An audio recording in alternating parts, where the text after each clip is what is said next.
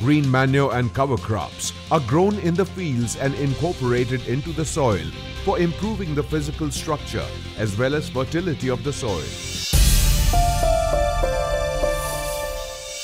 Green manure crops like sun hemp are grown in the basins of young oil palm plants of 1 to 3 years of age. After flowering in 60 to 65 days, they are cut and incorporated in palm basins. Besides helping in soil and water conservation and checking weed growth, this provides a better microenvironment during summer, fixes atmospheric nitrogen, and adds organic matter to the soil.